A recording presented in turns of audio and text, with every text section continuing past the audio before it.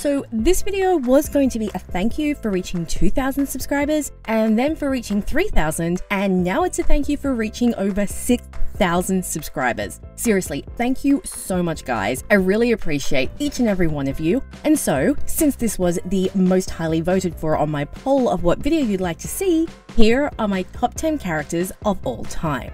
Am I talking too much? Oh, people are always telling me I do, and I can't stop if I make my mind up to do it. Allow me to start this list by revealing just how old I actually am, with the memory of my grandfather videotaping movies off the television for me to watch. One of those movies was the Kevin Sullivan adaptation of Anne of Green Gables, which is where I met and fell in love with Anne Shirley, the wonderfully chatty, imaginative redhead who has held my heart ever since. Not only was Anne an incredibly fun and engaging character, with her wild speeches and vivid daydreams, but I also found her to be incredibly relatable, especially when it came to her chatterbox ways. Being forever in trouble at school for talking and distracting other students, I saw myself reflected in Anne and her ridiculous inability to shut up. Her crazy imagination, passion for writing, and frequent accidents and mishaps also reminded me of myself, making her that much dearer to me as I struggled alongside her. As I grew older and started to see the character through more mature eyes, I became enamored with Anne's determination, her iron will, and refusal to give up even when the odds were stacked against her. She had an incredible drive and passion to succeed, and a wild desire to see more in the world around her, while her kind-heartedness and compassion brought out the best in others. Watching her mature from a wild, stubborn, and often ridiculous girl into a driven and spirited young woman was amazing and inspiring. The flaws she dealt with and overcame along the way made her even more relatable, and I will continue to love and root for her for many years to come. I heard once Winston Churchill read a book every night, even during the Blitz. He said it made him think better. It's how I like to run things, I think. I don't usually fall for male characters the way I do for female ones, but if there is an exception, you can bet that it will be a broody, self-loathing asshole with extreme parental issues. James Sawyer Ford is kind of the epitome of this trope, and this partially explains how he crept onto this list. Add to that his incredible growth and characterization over the series, and we end up with a character I love with all my heart. Although, this wasn't always the case. I kind of despised Sawyer in my first watch of the show, as the first season is not kind to him, as we see his very worst traits with only a few glimpses of the character he would eventually become. Over many rewatches, the evolution of Sawyer's character emerged, and we got to see the depth to him, the way his past traumatized him, his deep, deep self-loathing, and the way he self-sabotaged because of it. We got to see him grow and evolve into a compassionate, kind, and level-headed human. Someone who knew how to take charge and be a leader without losing his cheeky fun side and his core character traits. Lost is a fantastic show for characterization, and Sawyer is a great example of this. A character who started out as nothing more than a self-centered con man evolved into a strong and selfless human.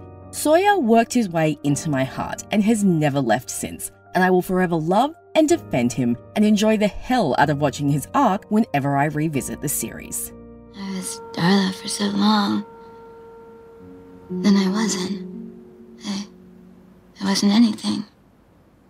I just stopped. If you've spent any time on my channel or my Tumblr account, you'll know that I have a huge vampire fetish, doubly so for female vampires, and Darla is one of the best out there.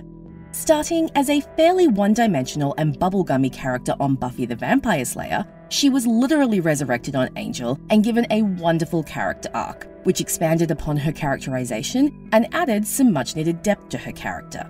Given the circumstances of her resurrection, visit my Angel and Darla video for further expansion, we get to see several different sides to Darla, all of which are wildly fun to watch. As a soulless vampire, she is wicked, smart, sexy, fun, and so watchable as she wreaks havoc across the continents. As a human with a soul, we get to see her more vulnerable side and get to know her on a deeper level than we could have when she was a soulless monster. Her struggle with her soul and the effect it has on her is one of the more heart-wrenching aspects of her arc, and when she is once again turned into a vampire, The upheaval of emotions she goes through makes for addictive and endearing watching. While her pregnancy and sacrifice for her child does unfortunately look more unsavory in light of both Cordelia's and Fred's deaths by mystical pregnancy later in the series, Darla's final arc is fitting for her character and adds another layer of complexity to her characterization. Watching her struggle with feeling the soul of the child and the realization that she loves him always gets to me, and I will always love her beautiful sacrifice for Connor. Her arc is one of my favorites across the Buffyverse, and I feel that it ended at a perfect place and in the perfect way. I have a life, and it only goes in one direction, forward. Another self-loathing and broody man with daddy issues, Donald Draper, took me completely by surprise, and I honestly never expected to end up loving his character as much as I do. Mad Men as a series is fantastic when it comes to developing characters and building solid characterization, and Don Draper is the best example of that. Pair that with the absolutely perfect casting of Jon Hamm, who brought all sorts of nuances to the role, and you have a character that you cannot tear your eyes away from.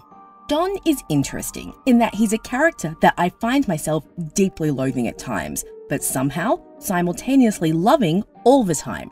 He is so well written that every one of his actions, even the terrible and destructive ones, can be explained away.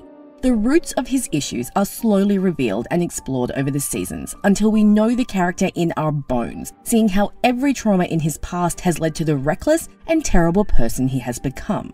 It is impossible to not feel sorry for him as his past is revealed and we see him struggle and fail in the present, causing pain and destruction everywhere he goes. Don is compelling and intriguing, and there are so many layers to unpack with his characterization. Just when you think you've found out everything there is to know and have him all figured out, the show drops another reveal, another trauma, another reason for Don's terrible behavior, and all of this works to make the character incredibly endearing, even as we hate him for his actions. The more I rewatch Mad Men, the more I fall in love with Donald Draper and his incredibly complex characterization. Felt I had to choose between doing the right thing and being successful. Weird part is, I kind of enjoyed being underhanded. Well, we all know how much I love Lana Lang, considering I have a 20-minute long video discussing just that. But for this video's sake, let me quickly elaborate on how much I freaking adore Lana Lang and how I have from the very moment I started watching Smallville. Being of South Asian heritage, I do tend to gravitate towards Asian characters on that basis alone. But Lana was so much more than just that for me. From the very first viewing of Smallville, I found her to be endearing, kind, resilient, and incredibly watchable. And when I found out about the deep-rooted hatred for her in the fandom, I was appalled. Here was an independent and multifaceted female character who stood up for herself and others, who was intelligent and compassionate and strong, and who had overcome so much pain and trauma and emerged as a resilient and empathetic person. And the fandom just hated her. Lana's fierceness, her independence, and her refusal to be mistreated has kept me loving the character for all these years. While I do agree that Lana's arc was stretched out for too long on the series, I will never complain about having more time with her, and I only wish that more of the fandom could see her the way I do and love her for the amazing character that she is. If you want more detail on why she's so amazing, check out my video explaining why she doesn't deserve the hatred she received, and hopefully you will see her through my eyes and come to love her as much as I do and always will. We leave, and it's game over. The Yeerks win. Everything we saw, it'll be because we made it happen, not the Yeerks. Us. We can't sit back while they make the world like that. No. If you were a 90s child like I was, chances are you read at least one Animorphs book. Me, I read the whole series and found myself utterly in love with the fierce, wonderful, terrifying Rachel Berenson, one of my earliest heroes, and the first truly complex character I came across in a book aimed at tweens. All of the Animorphs characters have deep and complex characterization, but none more so than Rachel, whose character was fascinating and endearing right from the beginning. A true contradiction, Rachel is presented as a beautiful, blonde, clueless type girl with a dark and terrifying violent streak to her. A character who entered a war because she was righteous and hated injustice and ended up falling in love with the kill and the violence, who became the team member who got her hands dirty and did what needed to be done when the others couldn't. She was the first female character I had ever come across who was allowed to be so flawed while still showing how goodness and kindness resided within her, who was so violent and bloodthirsty, but at the same time compassionate and righteous. As I've gotten older and revisited all the books I loved as a child, Animorphs is one of the few series that has held up, and Rachel Berenson is still a character I greatly admire, respect, and love. The complexities to her characterization are even more apparent the older I get, and with every reread of the series, I somehow manage to love her more and more. I fought for so long for redemption, for a reward. Finally, just to beat the other guy, but I never got it. Speaking of broody, self-loathing men, I can't go past my main vampire Angel, the tortured vampire with a soul, who tries every day to be better, to do better, and who carries his own show with such strong characterization and an amazing personal arc. I have loved Angel since he was on Buffy the Vampire Slayer, when, yes, he was a slightly underdeveloped character, but the building blocks for future development were always there. Angel as a character is fascinating because he has so many layers to him. Constantly fighting with the demon within and his vampiric nature, he feels the burden of his soul so heavily, and he desperately wants redemption and forgiveness for all his heinous crimes as Angelus. He has a huge heart and a massive desire to do good, but a true darkness also lives within him, and the dueling sides to his personality make him intriguing, complex, and so incredibly watchable. He struggles on a daily basis to keep his darkness in check and to do good in the world, and he often fails and falls, picks himself up again, and never forgets his mantra of if nothing he does matters, then all that matters is what he does. Spanning 2 shows and developing across a total of 8 seasons, Angel grows from merely the Slayer's love interest into a true champion, someone who will fight for the little guy, help the helpless, rescue the damsel in distress, and do it all while keeping the darkness inside him in check. He is a wonderfully layered and complex character, and with every Angel rewatch, my love for him only increases. If I told you who I was, if I told you everything that I know, you'd kill me. Juliet Burke was one of those characters who, as soon as she appeared on the screen, I just felt in my bones, oh, it's you. You're going to be my favorite. From her first introduction, I found her character fascinating, especially because her loyalties were so ambiguous.